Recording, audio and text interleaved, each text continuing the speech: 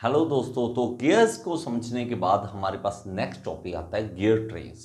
तो इसमें मैं आपको शॉर्ट इंट्रोडक्शन दूंगा गियर ट्रेन्स के बारे में, और इसकी जो कैलकुलेशन पार्ट होगा उसके लिए हम अलग से वीडियो बना लेंगे। ओके, तो गियर ट्रेन क्या होता है? देखिए, वर्ड क्या है ट्रेन। अब ट्रेन क्या होता है कि उसके पीछे डब्बे लगे होते हैं। तो ट्रेन मतलब इंजन और पीछे डिब्बे लगे हुए हैं। तो हमें मतलब ये है कि एक सीरीज बनानी है गियर्स की। तो जब गियर को एक दूसरे के साथ आगे जोड़ा जाता है और पावर ट्रांसमिट की जाती है, उसको हम गियर ट्रेन बोल देते हैं। तो ट्रेन बन गई किसकी? गियर की। तो चलने दो ट्रेन। तो हमारे पास किस तरह की ट्रेन होती हैं?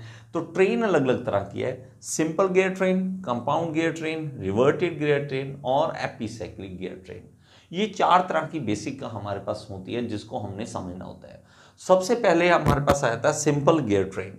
तो सिंपल गियर ट्रेन कुछ इस तरह से है कि हम जब एक शाफ्ट पर, इसको याद करें, एक शाफ्ट पर एक ही गियर हो और गियर आगे आगे जोड़ा जाए। ठीक है, तो इसको थोड़ा सा पढ़ लो। When there is only one gear on each shaft it is known as simple gear train. When the distance between two shafts is small, the two gears are made to mesh with each other to transmit motion from one shaft to other। तो हम क्या कर देते हैं, देखिए shaft, इसको special word कि एक शाफ्ट पे एक ही गियर है, और जब हमारे पास स्मॉल डिस्टेंस है तो हम क्या करेंगे, एक शाफ्ट के ऊपर गियर दूसरी शाफ्ट के सीधा हम कनेक्ट कर देंगे। अगर डिस्टेंस ज़्यादा है तो हम क्या करेंगे, बीच में आइडलर गियर लगा देंगे। ये होती है आइडलर गियर। इसको आप ज़्यादा इंक्रीज कर सकते हो, इसको इंक्रीज कर सकते हो जितना आप लेंथ दूर लेके जाना चाहते हो, कि ये गियर यहाँ पे पड़ा है, एक गियर यहाँ पे है, इन दोनों को जोड़ने के लिए हम बीच में आइडलर लगा देते हैं। तो वो डायरेक्शन और इसके बारे में समझना। ये देखिए हमारे पास, इसको डायरेक्शन में देखो, अगर ये गियर है हमारे पास क्लॉकवाइज घूम रहा है, ये वाला गियर क्लॉकवाइज है, तो आप हमेशा याद रखें इसके साथ मैच करने वाला उल्टा चलता है। ये हमारे पास क्लॉकवाइज है तो एंटी क्लॉकवाइज चलेगा, ये एंटी क्लॉकवाइज है तो क्लॉकवाइज चलेगा, ये क्लॉक है तो ये एंटी चलेगा। तो हमारे पास ऑल्टरनेट चलते हैं। तो हमें डायरेक्शन जहां भी चेंज करनी है, जहां भी हमें लगता है कि स्पीड चेंज करनी है, जहां हमें टॉर्क चेंज करनी है, तो हम ये गियर ट्रेन्स का इस्तेमाल करते हैं। तो कुछ इस तरह से हम गियर्स को जोड़ सकते हैं। तो हमारे पास ये देखिए, हमारे पास मान लो ये ड्राइवर है, ये हमारे पास ड्रिवन है, और ये आइडलर लगाया हुआ है, ये आइडलर लगाया हुआ है। तो ए बी सी तीन गियर हमने जोड़ के दिखाए हुए हैं। तो तीनों गियर इस तरह से मूव करते हो, इनको सिंपल गियर ट्रेन बोलते हैं, सिंपल गियर ट्रेन। सेकंड आता है हमारे पास कंपाउंड गियर ट्रेन। कंपाउंड क्या है? इसमें छोटी सी definition, when there is more than one gear on one shaft it is called a compound train of gear. तो हमारे पास एक शाफ्ट के ऊपर दो गियर लगा दिए जाए तब हम क्या कह देते हैं, इसको कंपाउंड बोल देते हैं। ये कंपाउंड है। एडवांटेज क्या है इसका? देखिए, हमने जब इसकी बात करते हैं ना सिंपल गियर ट्रेन की, तो सिंपल गियर ट्रेन में एक लिमिटेशन होती है हमारे पास, स्पीड की भी, टॉर्क की भी, कि कितना बड़ा गियर चेंज कर ले। अगर हमारे पास स्पीड बहुत ज़्यादा इंक्रीज करनी है तो कितना छोटा कर लेंगे गियर। तो उनको इसको हमने हैंडल करना है, इस प्रॉब्लम को हैंडल करना है, तो वहां पे हम कंपाउंड गियर यूज कर देते हैं, कंपाउंड यूज करते हैं। देखिए, the advantage of A compound train over a simple gear train is that a much larger speed reduction from the first shaft to the last shaft can be obtain with the small gears. हम एक gear से आगे दूसरे gear तक speed बहुत कम करना चाहते हैं तो हम कंपाउंड गियर से कर सकते हैं। तो कुछ इस तरह से देखो, अगर आपको ये पिक्चर अभी यहां से क्लियर दिखे, तो ये गियर आगे वाले गियर के बी गियर के साथ जुड़ा हुआ है, बी गियर के साथ, और बी और सी एक ही शाफ्ट के ऊपर लगे हुए हैं, एक ही शाफ्ट पे लगे हुए हैं। तो शाफ्ट से जो गियर सी है, सी डी के साथ जुड़ा हुआ है, और ये कंपाउंड है, कंपाउंड है। कंपाउंड कुछ इस तरह से आपको यहां पे भी दिख जाएगा, ये कंपाउंड है हमारे पास। ये गियर देखो, अब ड्राइवर और ड्रिवन जैसा आप देखें, अगर मैं इसको ड्राइवर बोलूं कि ये ड्राइवर है, ये येलो वाला रेड वाले को चला रहा है, तो उससे होगा क्या, स्पीड बढ़ेगी ना, स्पीड बढ़ेगी। लेकिन अब एक चीज नोट करो, हमारे पास मान लो कि मान लो इसके 30 टीथ थे, उसके 10 थे। ये आपको पता होना चाहिए स्पीड रिडक्शन किस तरह से होती है। इसके 30 थी, इसके 10 थे, हम मान लेते हैं।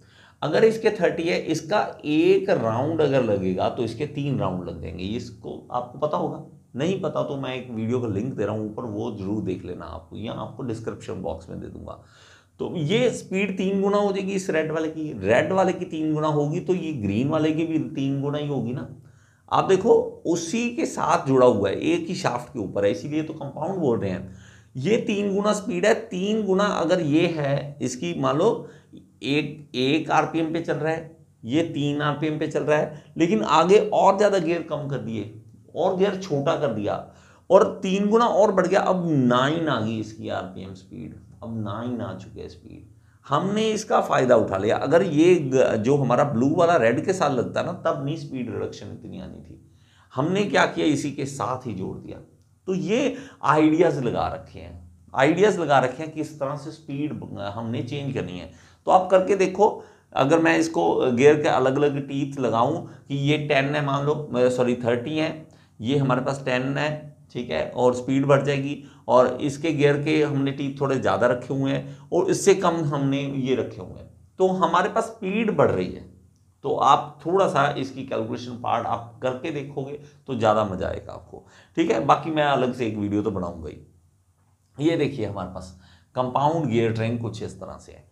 ये गियर देखो, अब आइडर हमने यूज़ करना है, इसमें यूज़ कर सकते हैं। हम क्या करते हैं ना, यहाँ से फोर्स आते हैं, यहाँ से इंजन चलाता है और ये चलाता है, तो ये गियर चलेगा छोटे वाला इसको चलाएगा, ये वाला बड़े वाले को चलाएगा, बड़े वाला ये देखो इसको चला रहा है और ये आगे चला रहा है।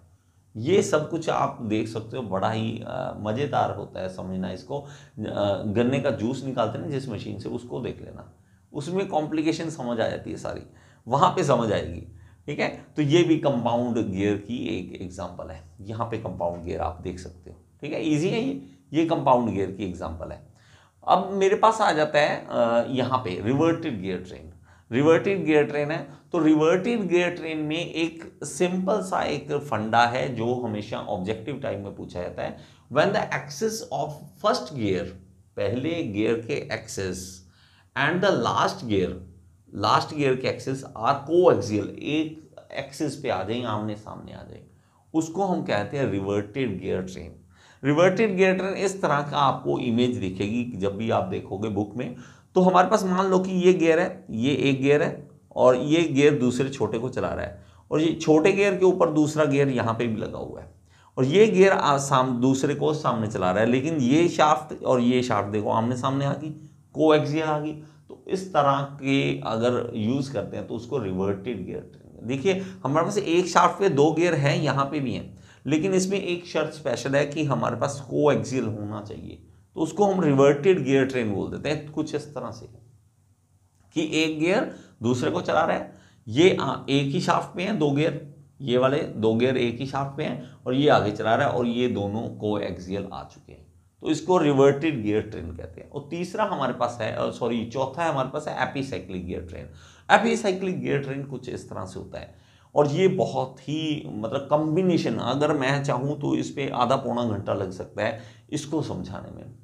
तो इस बड़ा ही मतलब कॉम्प्लिकेशन वाला और समझने वाला है, लेकिन और इसमें अलग अलग चीज़ें हैं। देखो हमारे पास इसमें कितने गियर्स किस तरह से लगाए, वो बाहर वाला जो लगाया है वो रिंग गियर वो अलग है। ये कहाँ यूज़ होता है, ये घड़ियों में जैसे वो क्लॉक वॉचेस होते हैं ना, तो उसमें हम यूज़ करते हैं इसको।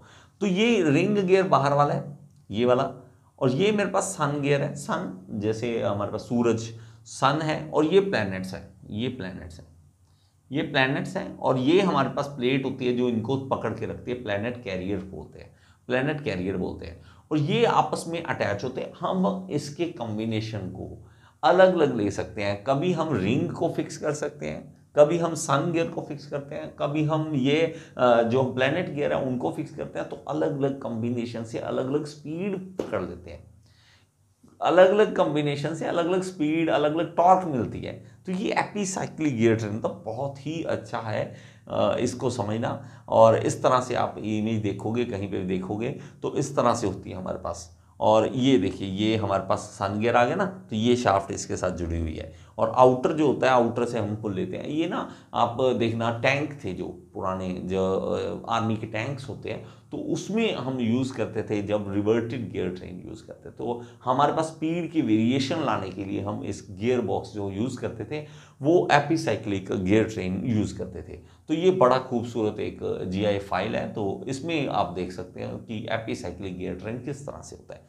तो ये सिर्फ एक इंट्रोडक्शन पार्ट था, हम जाएंगे इसकी कैलकुलेशन पार्ट की ओर नेक्स्ट वीडियो में फिर से मिलेंगे। और देखिए बहुत ज़्यादा आप मेरी मदद कर सकते हैं वो इस तरह से कि अगर आप मेरी वेबसाइट को भी प्रमोट करने में हेल्प करें।